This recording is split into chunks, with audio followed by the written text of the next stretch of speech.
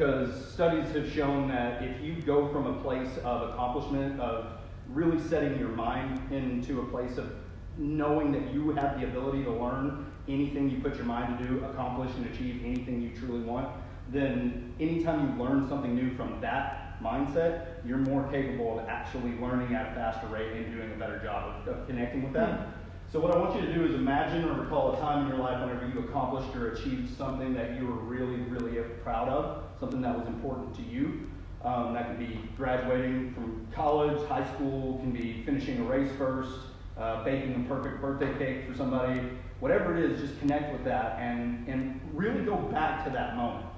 Imagine that you're there now. And wherever that feeling, whenever you connect with that, on a scale from 1 to 10, I want you to just see where that's at. 1 being I barely feel it, 10 being I really feel it strong.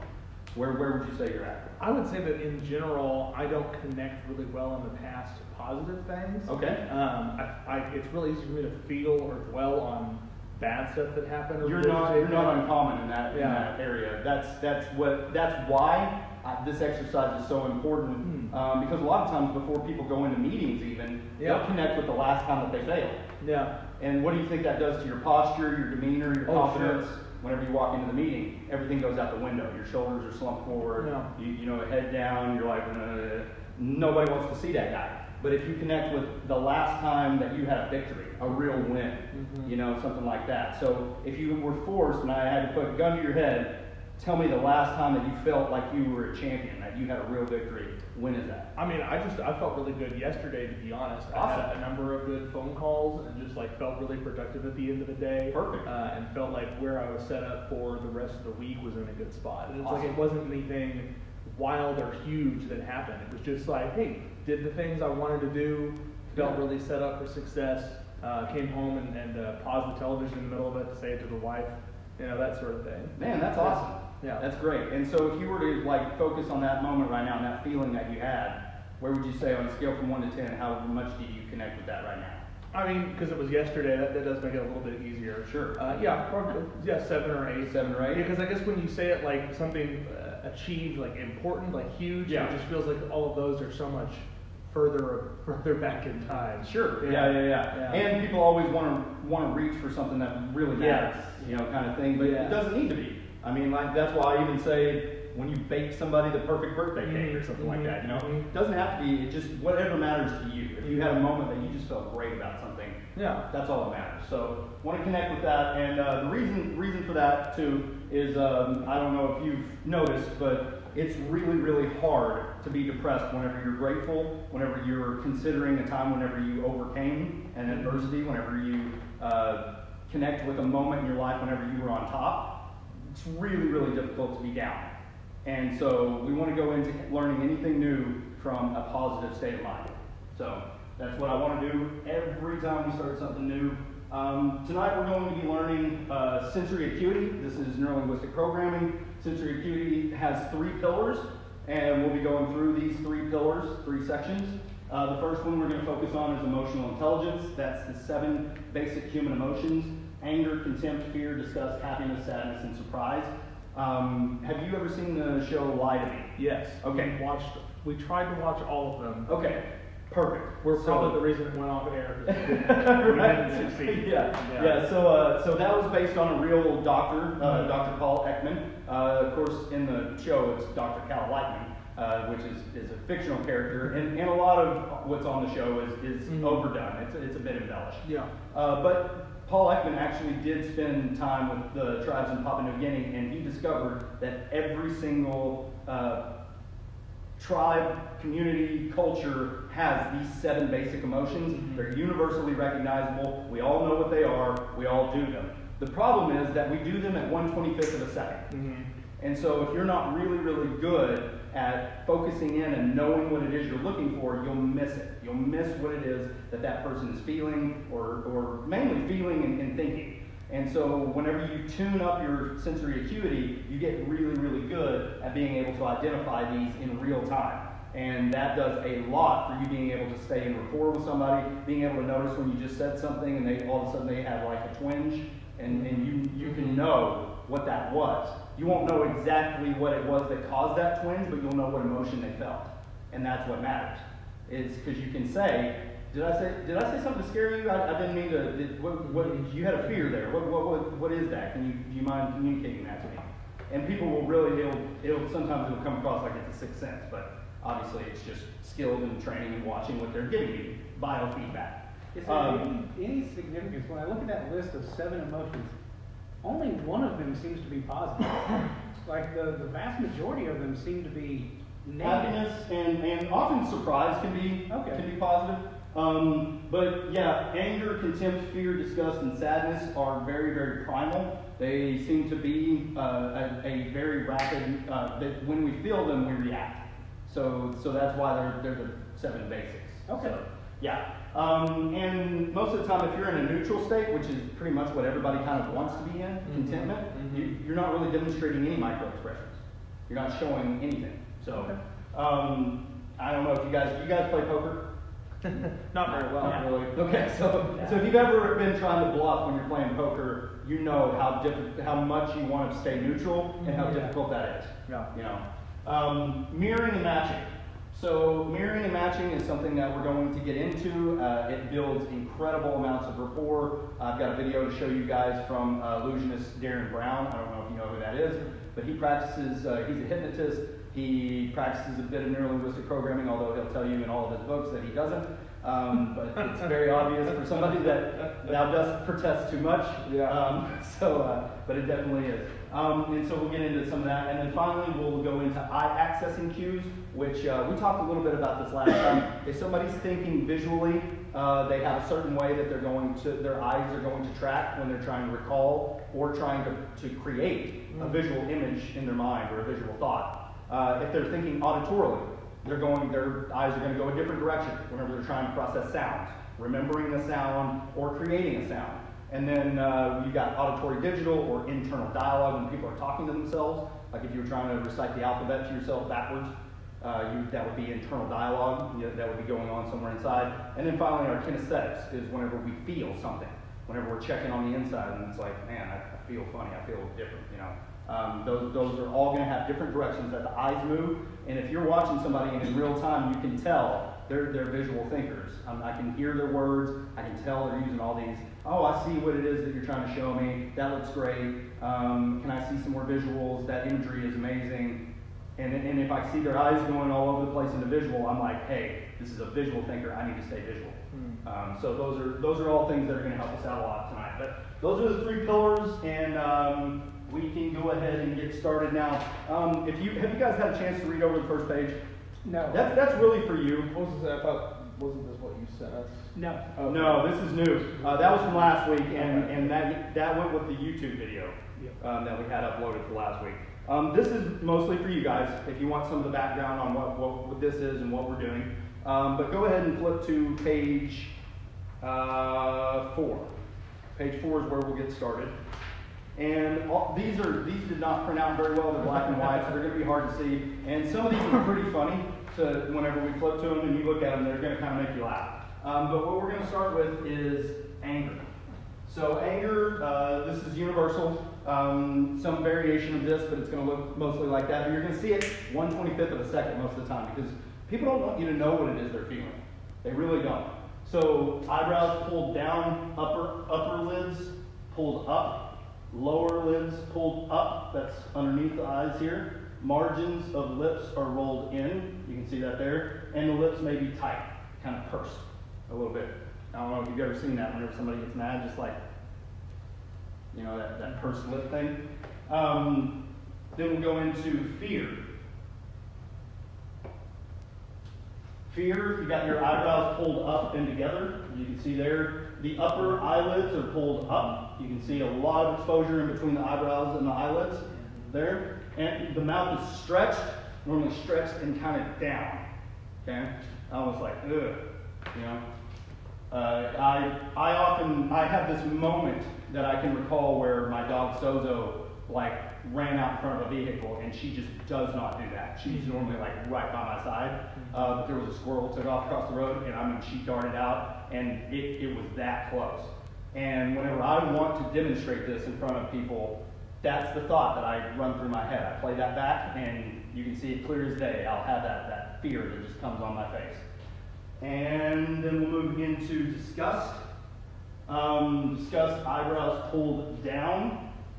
Nose is wrinkled. You get that almost like you're smelling something or tasting something disgusting. And this can be like behavioral or food related. Like if you smell something that's disgusting, you'll look like this. But if you see something that you find disgusting behavior-wise, you'll do this. Okay? Upper lip pulled up, almost like I say, like you're smelling something that stinks. And then the lips are kind of loose, kind of just hanging like, ugh. Okay? Contempt. Contempt. A lot of people have trouble with knowing what contempt is. Whenever I say the word contempt, what do you guys think of? Like almost like something like disgust, but like more personal. Like disgust, personal, right? Disgust is more like gross, but contempt is more like you as an individual is what I think is disgusting. Yeah. I put it closer to hate. Yeah. Almost like hate, right? Like I despise you to your core. Yeah. Yes. Like that type. Yeah. So that's who how, you are. For who you are. Yeah. Who you are, what you are, I find contemptible. I do not like it. I am opposed to everything you are, and I don't want to be anything like it, right? So your eyes are kind of neutral, almost just like, you know. Lip corner pulled back on one side only. Contempt is a unilateral expression. So you're only going to have it on one side of the face. Normally, whenever I do this, or whenever I see people do this, it's a little shirk at the corner of the mouth, like, almost like, I don't know if you guys have ever heard a really bad salesman that's getting on your nerves. I hope you haven't. But it's almost like that. But it's almost like that bullshit detector, like, okay, yeah, you know. But that's contempt.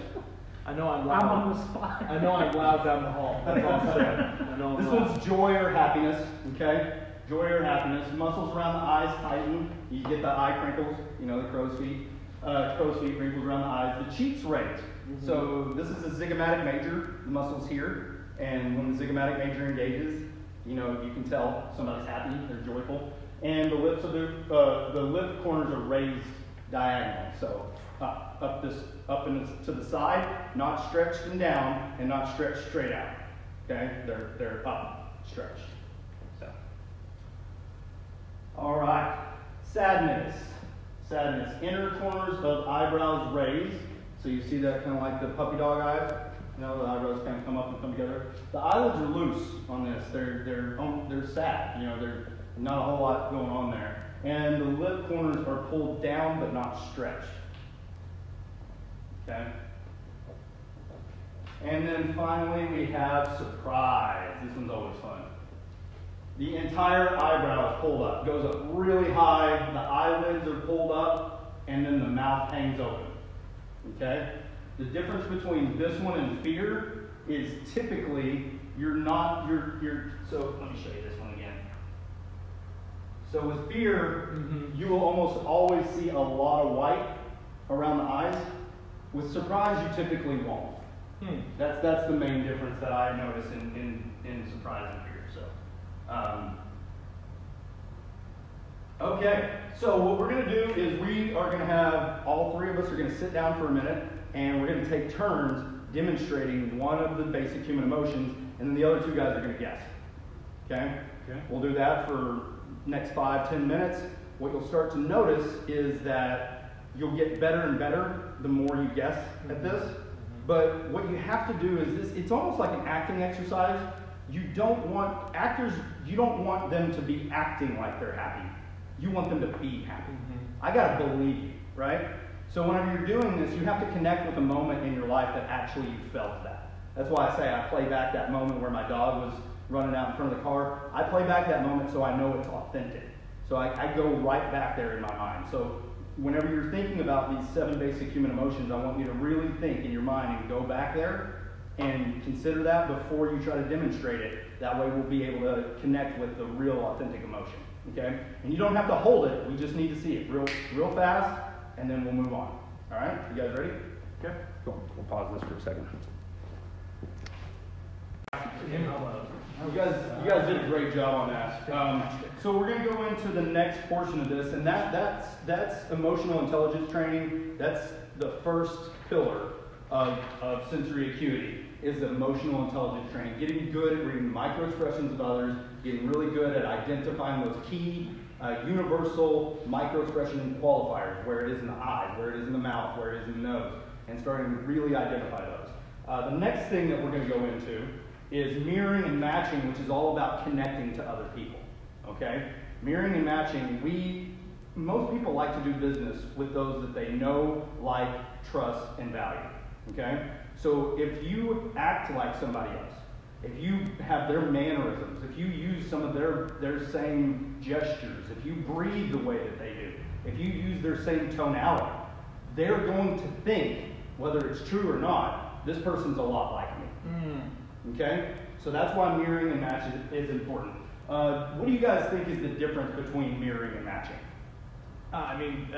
Just from the thing, mirroring would be like if you're reaching with your right, I'd be reaching with my left. Okay. Matching would be more like doing it exactly the same as you. Okay. Yeah, what do you think? I guess, yeah, to me it's just a slight difference in the words. Right. I think that's probably as good an analogy as I could come up with. Sure. I would assume that mirroring is very much a reflection that you're trying to almost do something at the same time, almost as a guess. Yep. So you're going to have the same reaction at the same time. Yep. Whereas matching is somewhat of a delayed reaction. So if you just talked and did some of these types of motions, then I would follow up and say the same thing in the same way. Correct. Okay. Correct. So while you're gesturing, while you're talking, anything, while you're waving, if you go to wave at somebody and they literally mirror you and wave with the same, on the same side, like you said, if I wave with my right, you wave with your left, we've just mirrored one another, okay? But if I do like, what's up, man, and do like that, and you do like, oh, hey, yeah. And you do like off to the side, that's a match. Okay. You're matching my gesture, but you're not mirroring me directly. Okay. Okay? In my opinion, matching is far more effective than mirroring. And mirroring can come across as inauthentic if you're not amazingly good at it. Yeah. Because when I see this, I think of Andy Bernard in The Office. In Absolutely. Absolutely. Yeah. You nailed it. Yeah. Yes. And everybody, when they first meet Andy, they love him. Yeah. Absolutely love him. But over time, what happens? Yeah. They hate Sorry, him. I annoyed you with my friendship. Yes, That's I'm what going to happens. lose my friendship, right? Yeah, exactly. But he says every time, he's like, I'm going to dominate here. How? Mirroring, like he goes through this whole process. And the thing is, it comes across as inauthentic. Yeah. So you don't want to come across as inauthentic. That's the number one sin of mirroring and matching. So here are some of the things that you can mirror and match. And the same list is on page 8. And that also defines the differences between mimicry, mirroring, and matching. Mimicry is the action of imitating someone or something, typically in order to entertain or ridicule. Nobody likes the person that mimics them, right? That's whenever your 3 or 4 year old says everything you say right after you, and after 2 seconds you want to punch them.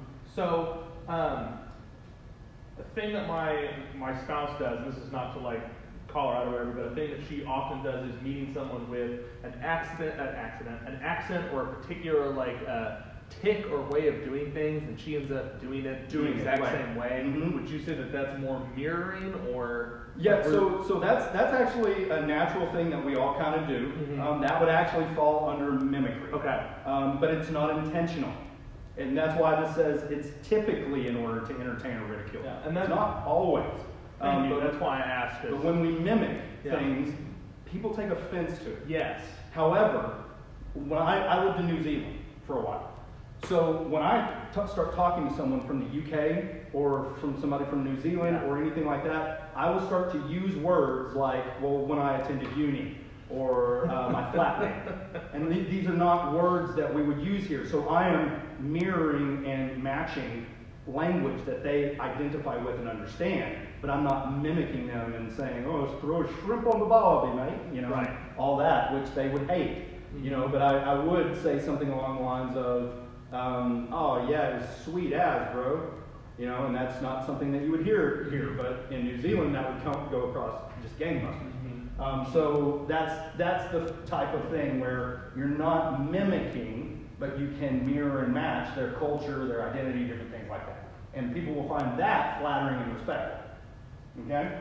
And then you got mirroring is the behavior or skill in which one person subconsciously or intentionally. Some people are naturally good at this, and then some people are intentional about it. The intentional ones who are really good at it are amazingly good at it. And I want you to go ahead and if you have a pen, right there under section 2 where it says mirroring and matching, at the end of that sentence where it says what is mimicry, mirroring, and matching, I want you to circle that YouTube link so that you don't forget it. It's at the top of 8 under what is mimicry, mirroring, and matching. Oh, I see it up here now. I was looking further I was down. looking further down too. No, that's okay. But the reason I want you to have that is because we're going to watch that together in a moment. You're not going to want to lose that one. Because what this guy, what Darren Brown is able to do with mirroring is absolutely incredible. So here are some of the things that you can mirror and match. Language. The words, gestures, and movements of someone else. Okay? You'll start to notice a whole lot more now that whenever people are talking, certain people have different ways of gesturing whenever they talk. And you'll start noticing that everybody's got their own thing. But you'll start to do it. And start to do it. Whenever you're saying back to somebody what they just said, do their mirroring. One of the things that great orators and educators do is that whenever they say something that they think is important, they'll do this. And it's almost like they're giving you a nugget. Just a little bit. Or like they're extending a gift tosses to you. Yeah, extending something to you. Oftentimes, if you don't want to come across as pushy, whenever you're talking about your services and your products, you can say something along the lines of, we've got stuff for everybody, but this would probably fit exactly, your needs and stuff. But so is this kind of a blow it off, kind of a this is a very much like you're probably fine. You probably don't need this. At the same time, though, they're starting to go, he's not being pushy. He's not trying to get me like he's giving me the don't worry about it. No big deal. Yeah. Not gonna hurt my feelings. And that makes people like you. I see that like in the objections, right? Like why is your service not? Why can't do this? Yeah. Like that. Yeah, being dismissive. It's going to be perfect. Yeah, absolutely. I can definitely see that. So my problem is no, it's good if you like it. Yeah. That's mine. You're gonna want this. Yeah. So that very people love that. That karate chop, right? Whenever I was doing sales training for Lindsay Management and teaching people how to rent out apartments, one of the things that would come up quite often, they didn't have any covered parking. No Lindsay Management properties had covered parking. People would always ask, you guys have covered parking? They would always go, no, we don't. And what I came in and did was I said, Lindsay doesn't want to charge you extra for amenities.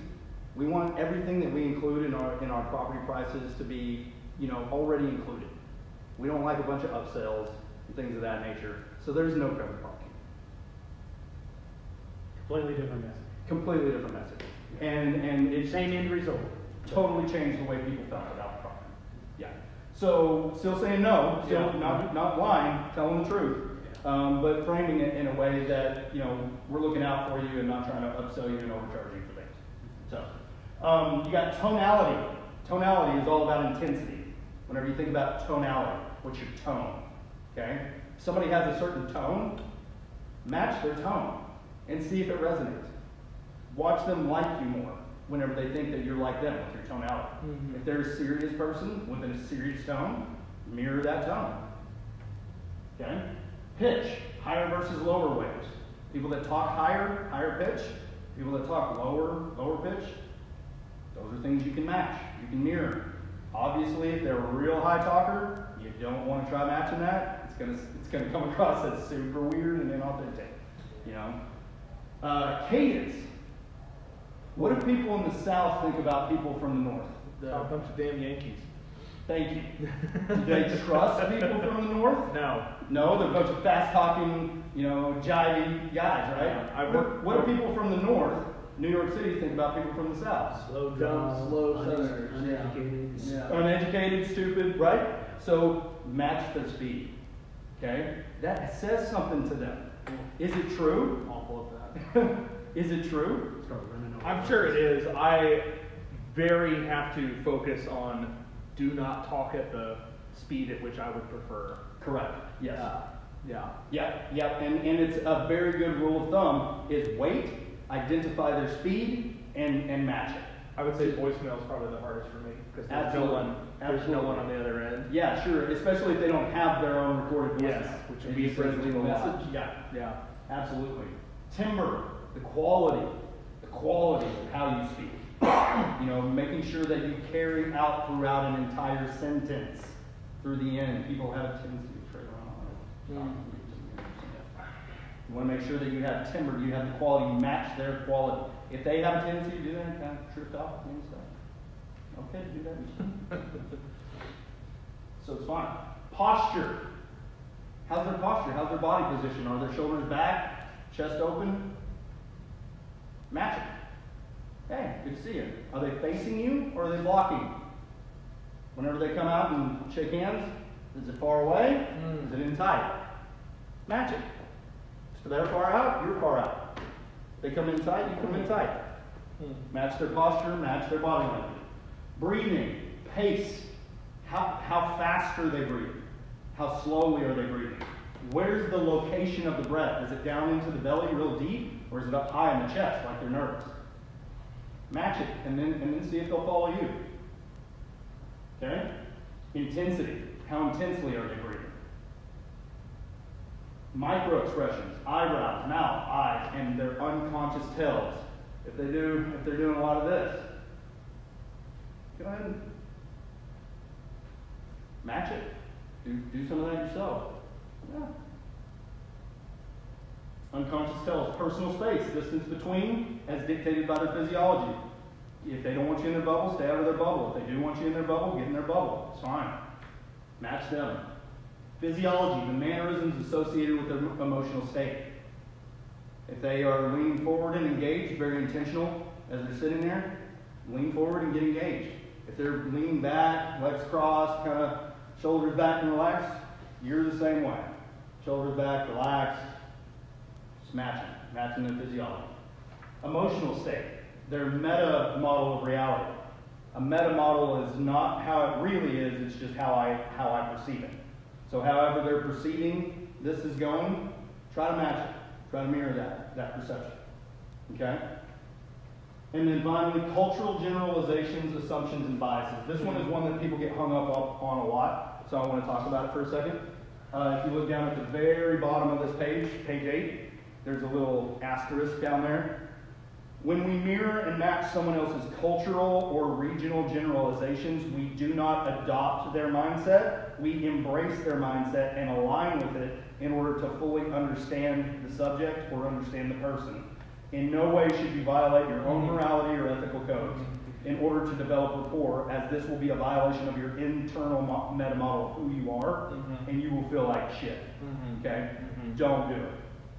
All you're doing is embracing what they believe in order to understand things from their perspective. You are not becoming them.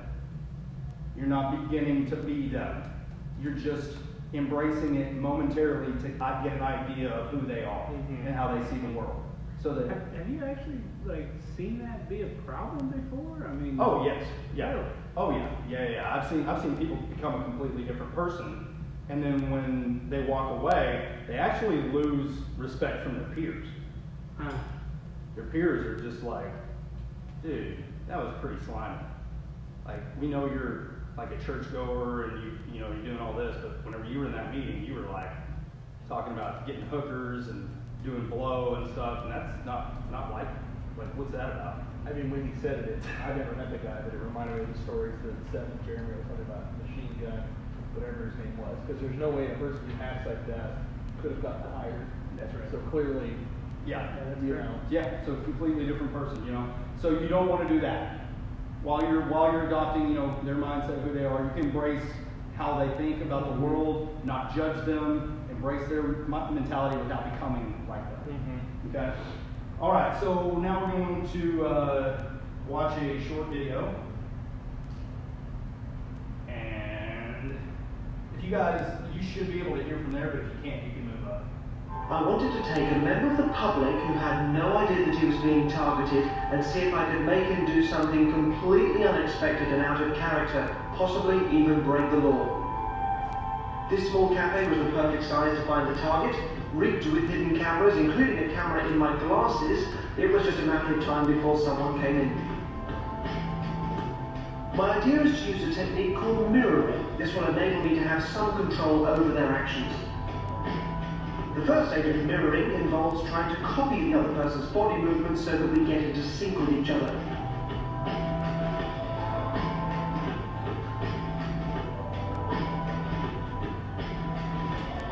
It often takes several attempts before I find the right person.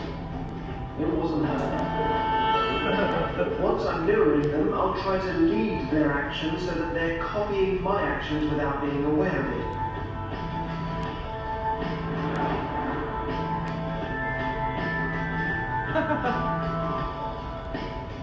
After a while, a third person appears.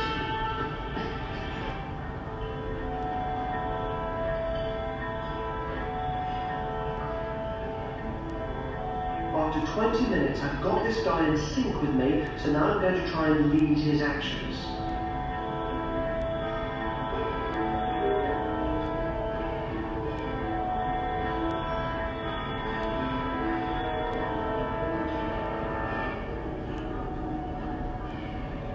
He's now copying me without realizing it, and I'm going to try and make him feel sleepy.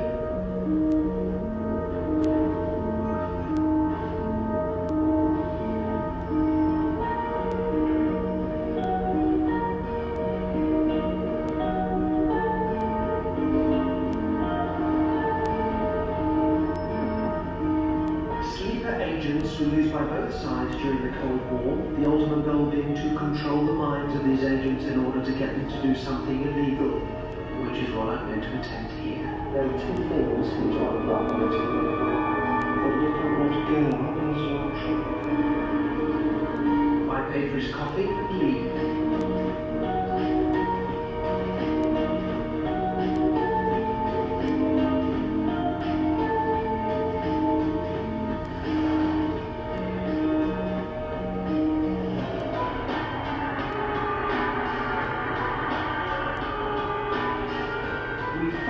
Using hidden cameras as he walks up London's Tulsa Road, best known for its large number of electronic shops.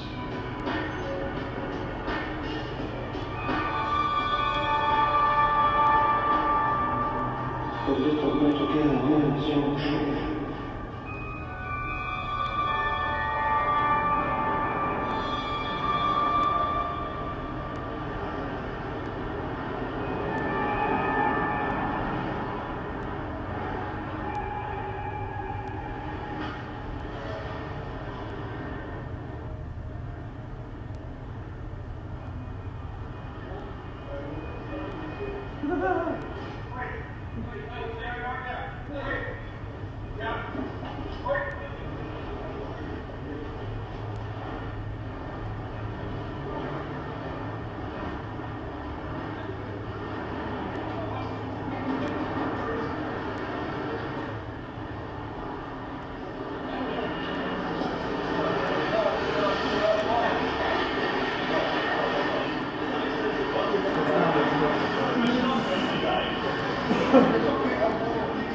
Although the shop's manager had been pre-warned, the shop assistants had no idea what we were doing. So to avoid the police being called, I gave the TV back to its rightful owners. I was walking up the street and I saw quite a nice television that I liked in that shop, and I thought I'd pick it up and get it. I saw a man in front with the TV there, and he happened to sort of be fiddling with it, looking at it. Before I could ask him for help, he had disconnected everything from the TV, and he just walked out. All right, so Darren Brown is a master of human persuasion. If you haven't seen any of his Netflix specials, I highly recommend that you go and check him out.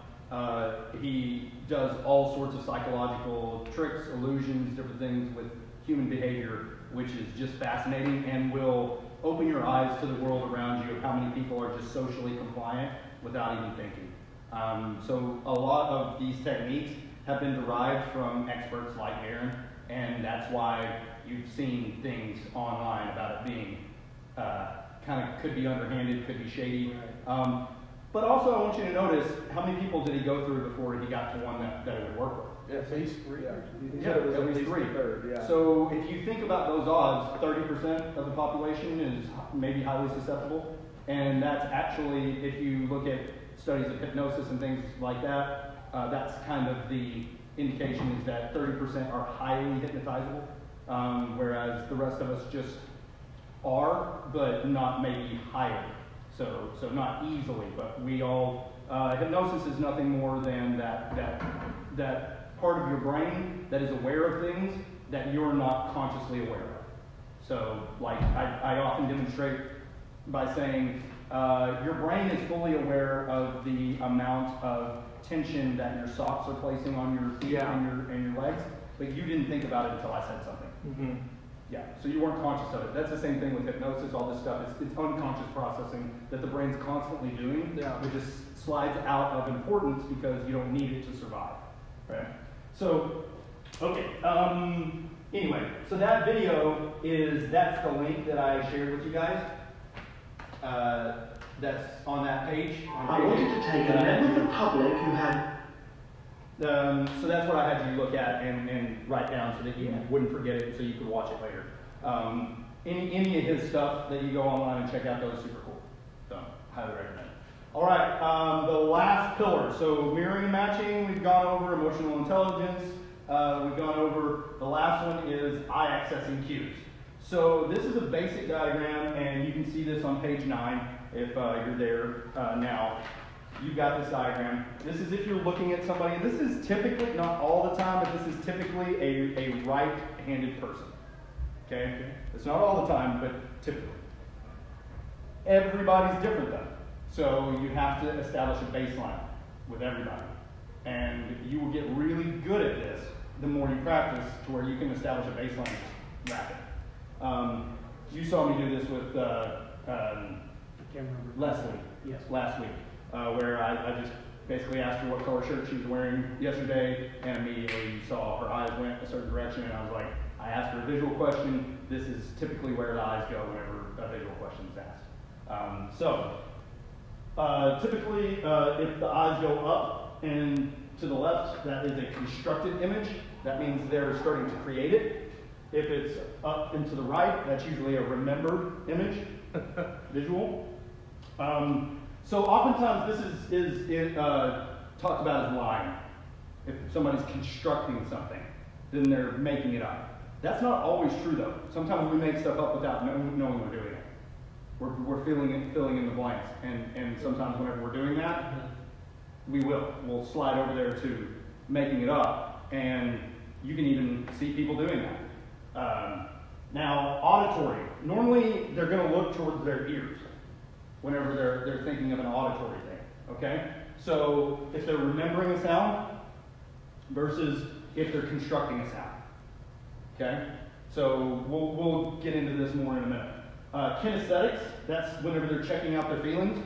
They'll look kind of down and inside, okay, down to the left. And if they're having an internal dialogue, a conversation with themselves, down into the other direction, down and inside, okay? It's almost like I'm talking to myself, down and inside. And sometimes people get these mixed up, internal dialogue versus checking out their feelings. That is very dangerous because internal dialogue thinkers tend to be very, very analytical, very facts-driven. Kinesthetic people tend to be the opposite. They're very gut-oriented, very intuitive. They trust their feelings, trust their emotions. So if you get those mixed up and you think somebody is kinesthetic and they're feeling things whenever they're not at all, you're going to totally miss that person and the type of thinker that they are. So you want to establish that baseline. And this is when you're looking at another person. So this isn't the direction your eyes would be moving. This is the direction as you're looking at them. Okay. So this is some of the questions I asked to establish a baseline for visuals. What color shirt were you wearing yesterday? Is normally a pretty easy one. What color was your first car? Oftentimes that one I found is kind of dangerous because for whatever reason people have some sort of nostalgia or emotion connected with their first vehicle. I can imagine that. And so a lot of times whenever I'm trying to establish a baseline, if I use that one, I get an emotion, which is kinesthetic. So they'll actually look down and inside, and they'll remember a moment with that first car. It's very interesting. Imagine if your shirt were neon green. That's constructing a visual image. So you have to make that up, right? But we actually, on this page, we're going to now, I'm going to have you guys do this with one another. One of you will be person A, one of you will be person B. And what we're going to do is I'm going to have you ask these questions to one another and watch the other person's eyes. And just see if it is, and just draw an arrow which direction the eyes move, okay? All right. All right, Dan, are you ready? Sure.